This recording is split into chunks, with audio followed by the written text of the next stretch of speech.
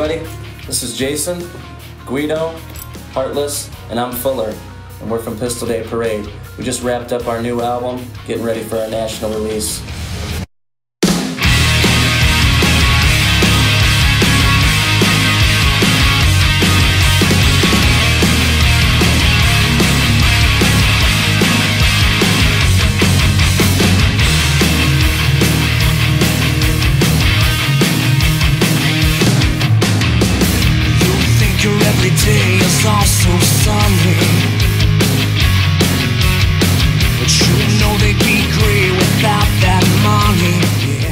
Banks came in and said, dude, you ever had one of them girls that, you know, they're all stuck up and their nose is always up in the air and they just think they're too good for you?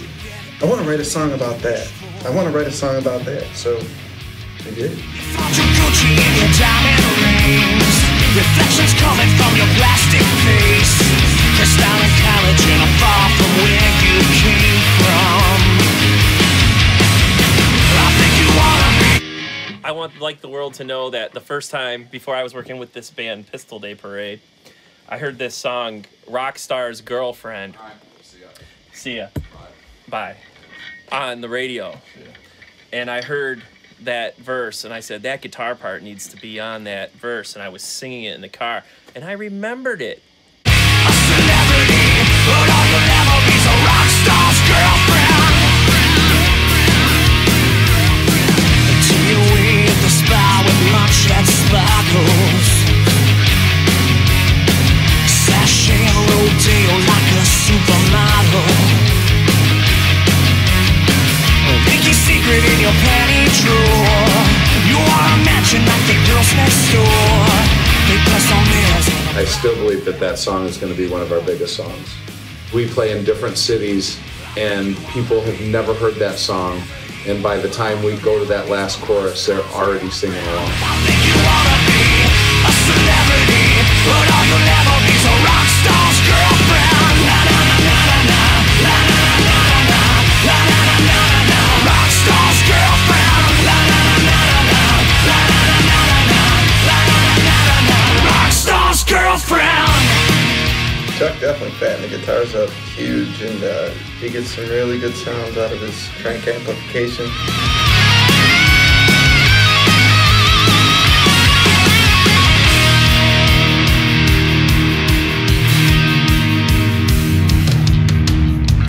You leave the hills for your house in the Hamptons. The house price is the tag that you'll be grabbing. Chuck Elcasian, he's great, man. It's laid back at his studio, you know, he's down to earth. I like doing vocals over there with him. We have a lot of fun. I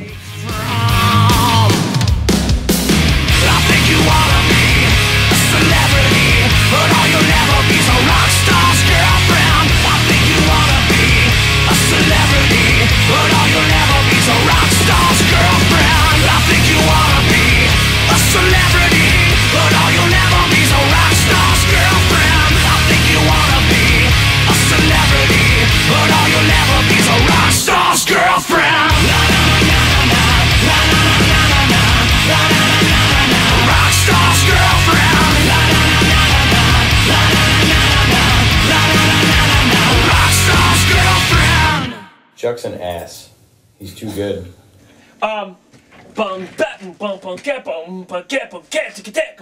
Maybe a little more moving forward as opposed to breaking up the beat. Chuck is a drummer, and we were bringing Jason into the band. I felt he was going to get a big, huge drum sound for us, and he did. And he made it just sound huge. And I'm sure you had a blast with him. Old drums always makes it better.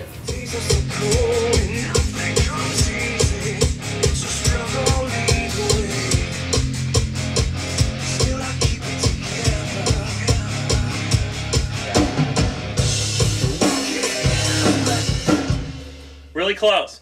Almost like you're hitting an 808 on the floor, Tom. Like feel that this thing happening. That's your first producer that was a drummer, isn't it? Mm-hmm. Oh yeah, I loved it. It was best. The part where we wanted more cymbals. Oh, the loud stuff. The bell. The bell? Oh, the tight part. Yeah, we don't have any of that.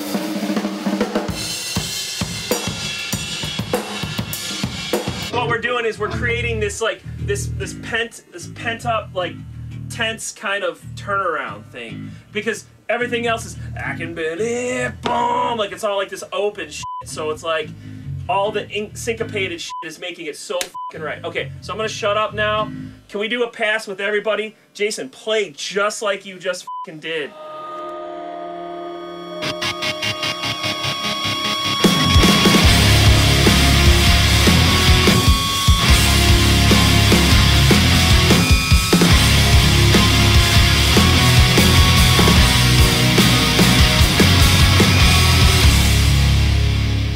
Callous, brand new song on the album.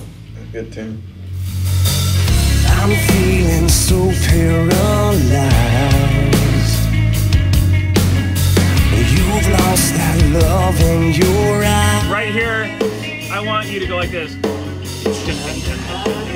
You can't deny it when you're loveless with somebody else. And the whole world falls down on me. I can barely breathe. Fuller came with an acoustic guitar and played it, and when we started jamming it, I don't think we were thinking outside the box enough. The song almost sounded better with Fuller just playing it on acoustic guitar. Then we got with Tim and started once again working on the guitars, beefing the guitars up, and it far exceeded my expectations. It was great.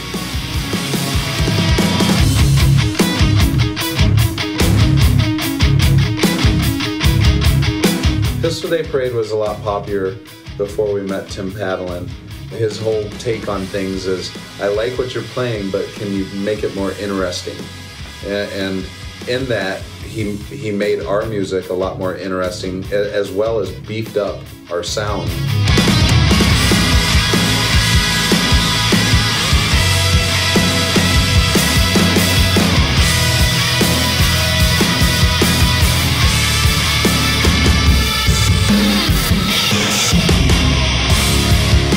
Padlin is a bass player and he's a guitar player, and working with him on the guitar, all our guitars, you know, is different than me working with Chuck. Them as a team together just made our album sound huge, and hopefully we can continue to work with them in the future and just keep making albums and albums and albums. I don't think we need to look for the next Bob Rock or Rick Rubin. I think we've got it here in Detroit.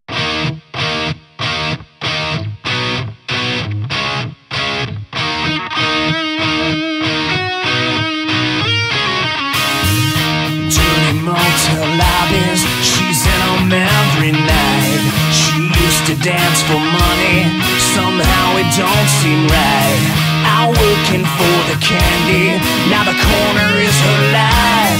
Selling love for the money, working hard at any price. Cause soon as she gets done, well she will blow it on blowing, then she'll look for some more just to get high. She's all freaking public, she's all out and loves it. She don't really care who knows it when she gets high. She likes to get high. The song High, man, I didn't even want to do it at first, but KO kept humming this song to me and singing these lyrics that he had, Casey co-wrote it. And finally we were in my garage and sat down with an acoustic and we wrote it in like 10 minutes and brought it to the band. And you still didn't like it? No, I still didn't really like it. It took a while. But then I was like, okay, I like it. Right. It's cool. I'm blowing, then she'll look for some more just to get high. She's all.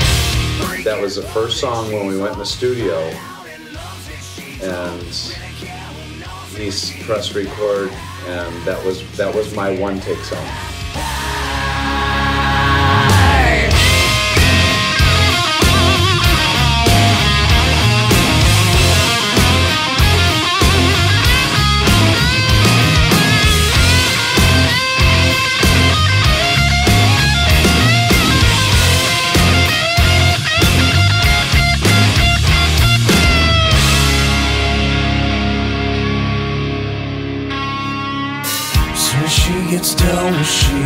That song is one of our most reactive songs, I believe, live.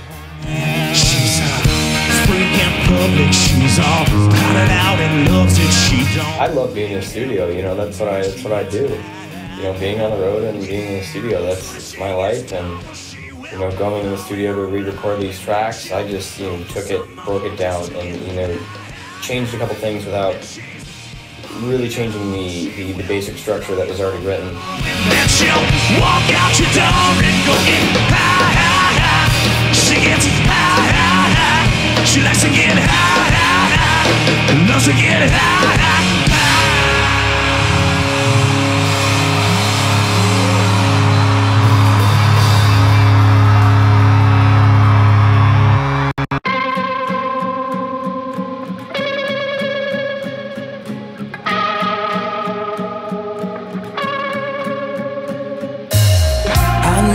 Doesn't understand me lately. I like how this breathes. Look at that room. Too many days on her own, too many nights left alone. Angels on Fire was actually the first track I recorded when I went back in the studio. When I first came in, the original drum tracks from the original drummer was totally different. It was double time, and Chuck, being the drummer he is, told me to rewrite and change it, make it simpler. And that was a whole nother song. Absolutely. To begin with, that was a song that got totally rewritten.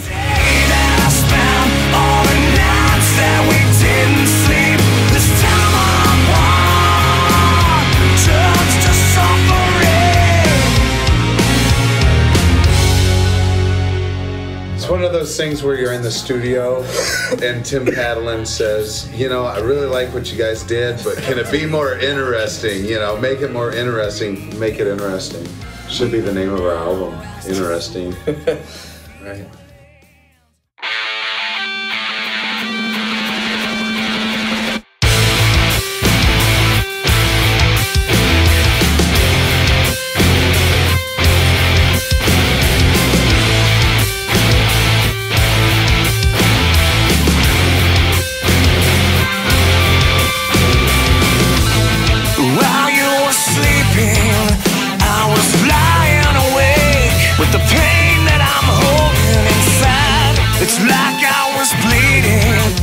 Not today. Yeah. We were over your house, I think. Just writing songs. We're probably mad at, you know, certain people. Yeah, probably. It's one of those songs, you know, you just shut up, you know. Might have had a few beers. I'm sure we had a few beers.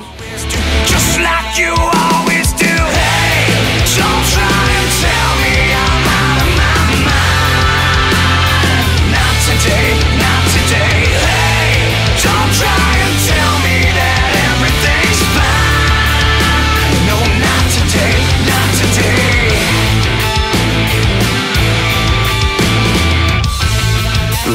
We brought Vinny from Sponge, and he played drums on it. And then we got Jason in the band, and we went to recut the drums, and we told Jason, we said, Jason, you can recut all the drums on the album, but you can't touch Not Today, you know, because Vinny really, he played drums on a few tracks, but he really crushed that song, and we wanted to leave it alone, and Jason kept saying, I kept saying, just let me take a pass at it. Let me take a pass at it. Yeah, let me play. And I did it in one take, and it's the most challenging song on the record. You know, a lot of rhythmic bending going on through the whole thing. Right. I did it in one take. Crushed it. Not today, not today. Hey, don't try and tell me that everything's fine. No, not today, not today. Don't try and tell me I'm falling. Not today, oh, not today. I'm drowning in sorrow. Tim Padlin did his magic on it, and then he recut the drums, and Chuck did some Sound Ninja stuff on it, and it just came out awesome. Just like you always do, just like you always do. Hey, don't try and tell me I'm out of my mind. Not today, not today. Hey, don't try and tell me that everything's fine.